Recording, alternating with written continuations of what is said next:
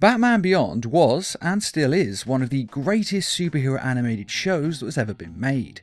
It was set around 50 years after the events of Batman the Animated Series, and in the future, an aging Bruce Wayne made a superpowered version of the Batsuit that allowed for flight, invisibility, and increased the wearer's strength by around 10 times. Unfortunately, even with this suit, Bruce Wayne eventually became too old to use it, and had to retire from the superhero lifestyle altogether. Never again.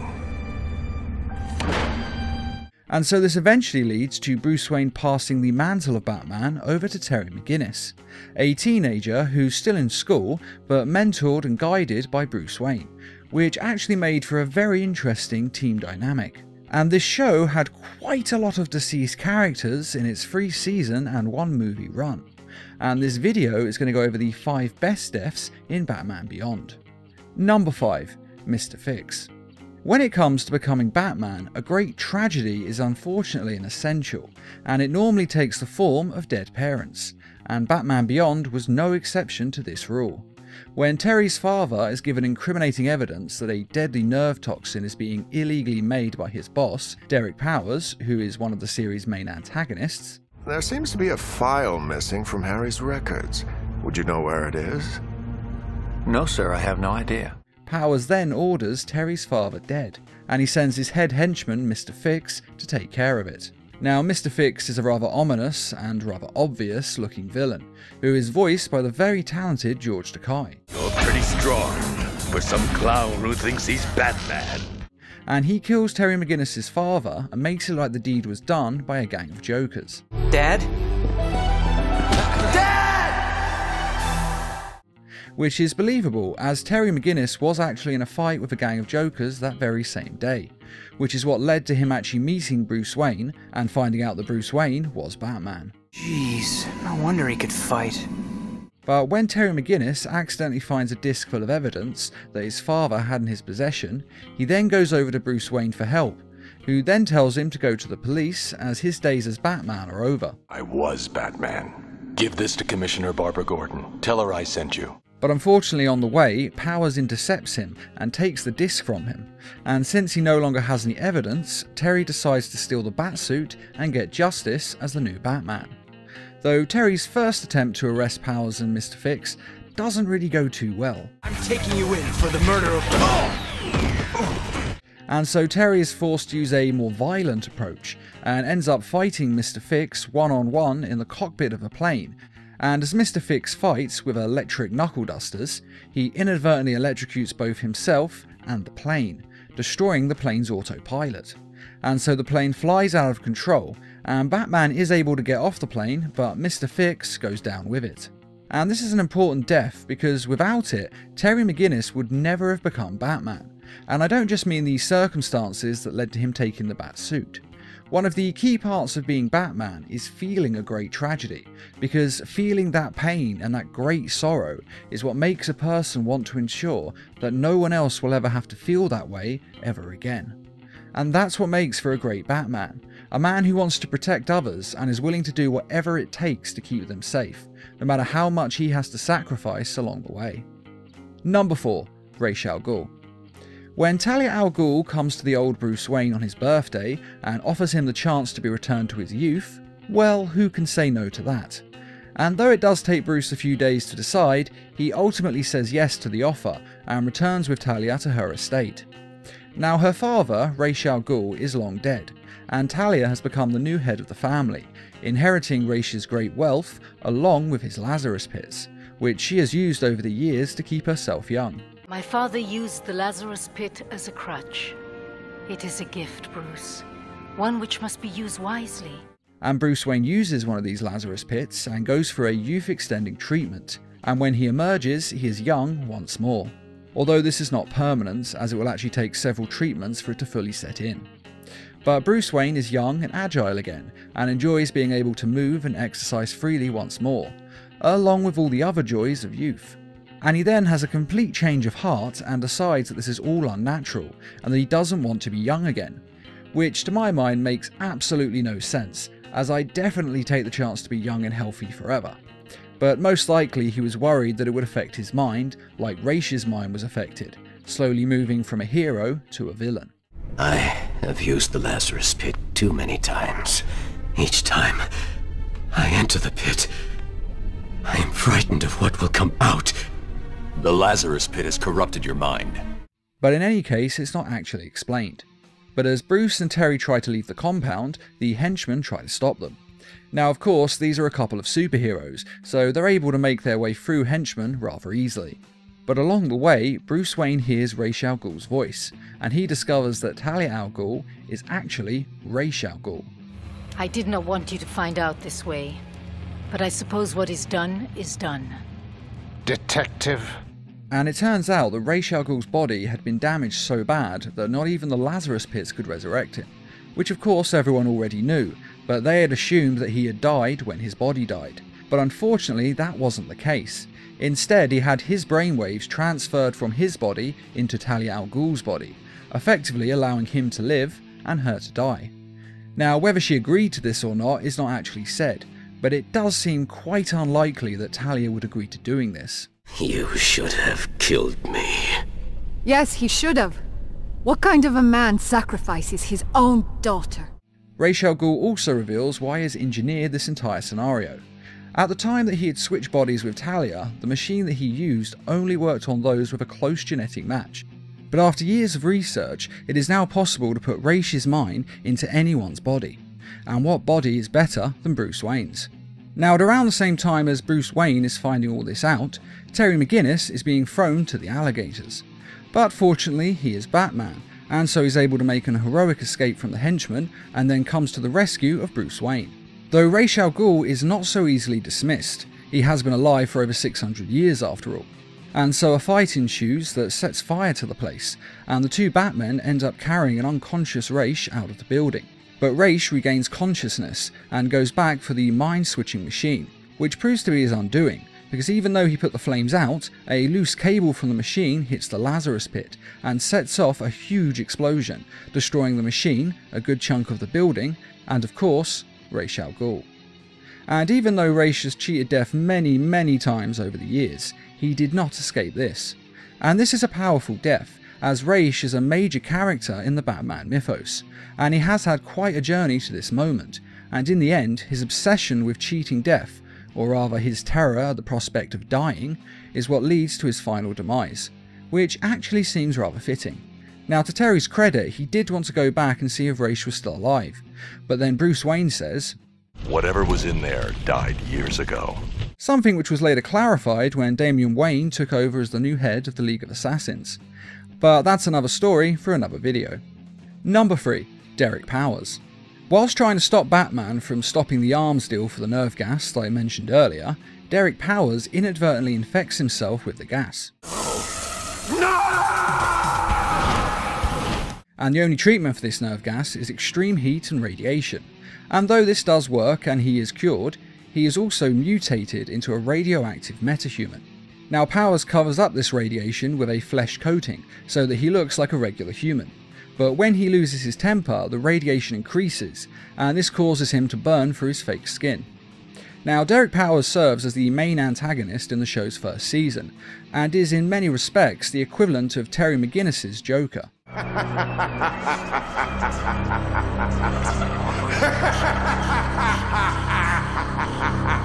Throughout the series, he is responsible for a lot of criminal activities in Gotham, though he is slowly losing his grip on the city thanks to Batman. And Blight actually takes note of Batman's obsession to take him out, and asks exactly who is Batman and what did he ever do to him. You killed my father. Do you have the slightest idea how little that narrows it down? Now, to be fair, Mr. Fix did actually do the killing, but Powers was the one who ordered it. It's a bit like someone shooting you. Who are you going to be more angry at, the gun or the man who pulled the trigger? You'll hate both, of course, and Batman does, wanting to take out both Mr. Fix and Derek Powers. But since Powers is the one who actually ordered his father's death, he is definitely the more satisfying of the two to take out. Though in the end, Powers mainly ends up taking himself out. His son, who he has mistreated and is too like his own father, betrays him. You taught me by example, Dad. The only way to get power is to seize it. His son engineers a scene that reveals that he is secretly Blight to the Wayne Powers Industries board, and then he takes his place as CEO of the company. But the son goes one step further and tries to kill him so that he can inherit all that his father owns. And he does this by having a machine built that can drain all of the radiation from Derek Powers' body. And to Batman's credit, when his son does try to kill him, he tries his best to stop it, as he wants Derek Powers to face justice, not an execution. But ultimately it didn't matter, as Blight loses control of his powers in a mindless rage at both his son and Batman, and essentially explodes like a mini-nuclear reactor. Now this is a powerful death in the Batman show, and it symbolises the end of a chapter in Batman's life, as all those responsible for his father's murder are now gone. And it's important to note that a lesser man would stop being Batman after this, as he has gotten revenge on all those who were responsible for his father's death. But Terry still stays on as Batman so that he can help others, showing that he isn't Batman for selfish reasons, but because he genuinely cares about the citizens of Gotham City. Number 2. The Joker. Now this is one of the best deaths in an animated DC film, and an absolutely beautiful scene to watch unfold. In the TV series Batman Beyond, the Joker never really comes up, apart from the Joker gangs, who are criminals who dress like clowns, but they don't have any real connection to the original Joker. We're the Jokers! Sure you are. And the reason that he is never mentioned in the series is because he is dead, and more importantly, died in a way that rocked the Bat family to its core. With his last act of cruelty, the Joker had tainted us all with compromise and deception. Essentially what leads up to the Joker's death is that he has kidnapped Robin, the Tim Drake version, and he then tortures and mind-washes Robin until he thinks he is the Joker's son. And when Batgirl and Batman arrive to rescue him, they find it rather difficult because Tim Drake is now on the Joker's side.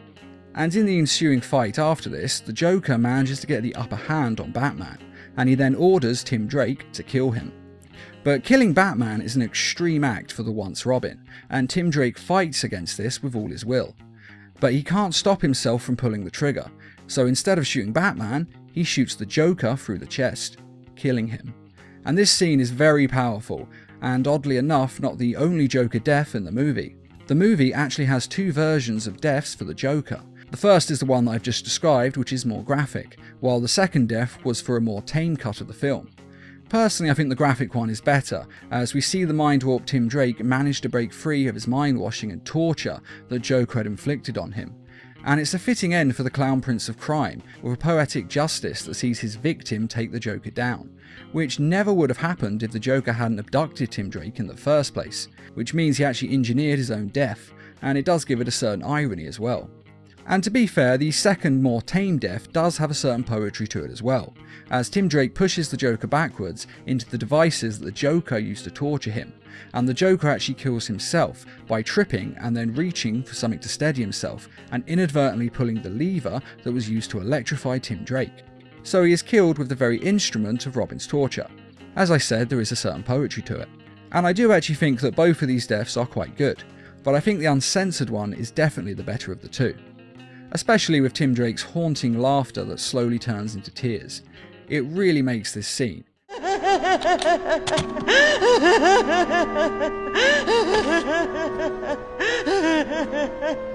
And this entire scene of the movie is beautifully tragic, and most of you would probably say it does actually deserve the number 1 spot on this list, and it almost did, but I had to bump it down to second place because there was one other death that I thought beat it, and it's from my favourite episode of Batman Beyond that's called Meltdown. Number 1. Mr. Freeze. As I said, Derek Powers' radiation levels were increasing with his temper, and because of this, the skin he used to cover his body was burning away faster and faster. It's useless. It barely lasts a day anymore. And so, one of his attempts to fix this so that he didn't need the skin anymore was to clone himself a new body. Of course, this is a very risky and experimental procedure, so they decide to try it on someone else first, someone whose DNA was also mutated to such a great extent. Enter Mr. Freeze. Now, Mr. Freeze was exposed to chemicals in the lab that made him immortal. He would never age a day, but he would still die if he left a sub-zero temperature environment. And further to this, his body later began to essentially eat itself, and by the time the doctors were able to stop this, Mr. Freeze was left as just a head without a body. But he is still alive, and will remain so forever unless things get too hot. So Freeze really has nothing to lose at this point, I mean, who wants to spend eternity as just a head? And since he also has drastically altered DNA, if they can clone a new body for him successfully, then they can definitely do the same for Derek Powers. Obviously the whole point of this is that the new body is made from mutated DNA, because they want to take out the mutated parts and just make a normal baseline human, basically creating a body that's no longer a metahuman so they can get on with their lives as normal. And so the procedure goes ahead and is a radical success. Mr. Freeze has a full body again, and he no longer has to stay in a Sub-Zero environment, and so Mr. Freeze decides to get on with a normal life. Though unfortunately, ghosts from his past soon emerge, as a man whose family was killed by Mr. Freeze decides to get revenge and kill Freeze himself, which, although understandable, is still very illegal, and so Batman steps in to stop the would-be assassin, though Freeze decides that he doesn't want to press charges as he's hurt the man enough already. And it is worth noting at this point that it's not explained why Mr. Freeze isn't in prison. After all, he has done a lot of very illegal things over the years, including murdering this man's family. I can only assume that he was let out for time served, or he just got off on some sort of insanity plea. But all I can say for sure is that he isn't in prison in the show, even though he probably should be. But anyway, after Freeze is attacked by this man and realises the damage that he's done to him, he decides to start a charity to help his previous victims recover, using his own savings of over $500 million to fund it. And it all looks like he's returning to the side of the Angels and trying to make amends for his villainous past. But sadly, life has other plans, as his body begins to revert to Freeze's previous state, meaning that the cloning wasn't 100% successful, and that the damage to Freeze's DNA wasn't entirely removed. And so he once again can no longer survive out of a Sub-Zero temperature environment. Now at this point they really should have just tried again and see if they could improve the process on the next clone, which is of course why Freeze returns to the lab for help and treatment. But Derek Powers and his doctor have other plans. If only we could biopsy his organs at this stage. That might be doable.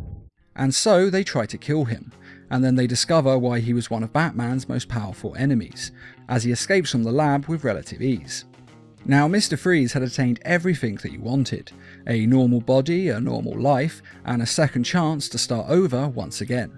And then he had had all of it stripped away from him, just like he'd had his life stripped away all those years ago when the lab accident had first turned him into Mr. Freeze. And having that happen to you would mess anyone up, but Mr. Freeze is not anyone, and so he goes and gets the best Mr. Freeze suit that's ever been made.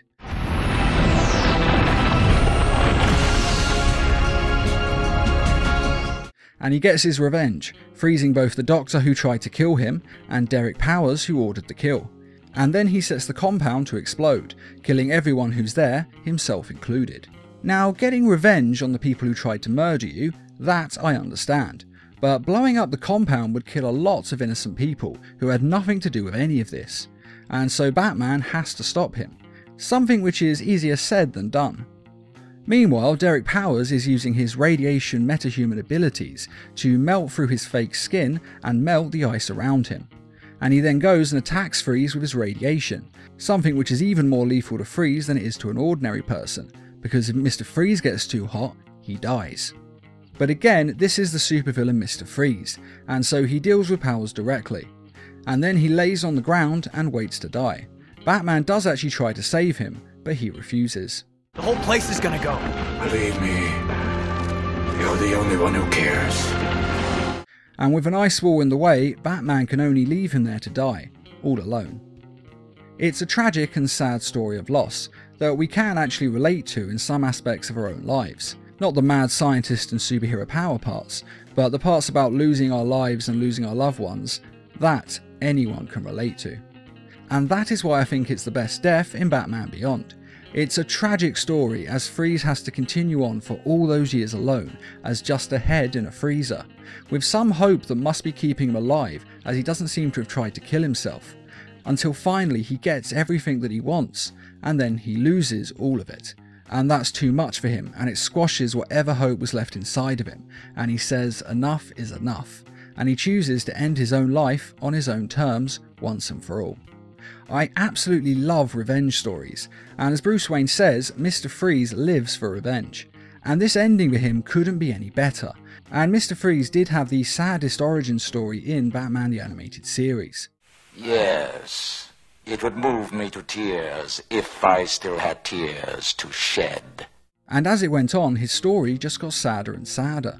Originally his wife had a disease, and she was shortly going to die, so he was forced to put her in cryostasis to keep her alive. And after years of being in cryostasis, she is eventually cured and unfrozen. But then Freeze's body destroys itself, so he can't be with her.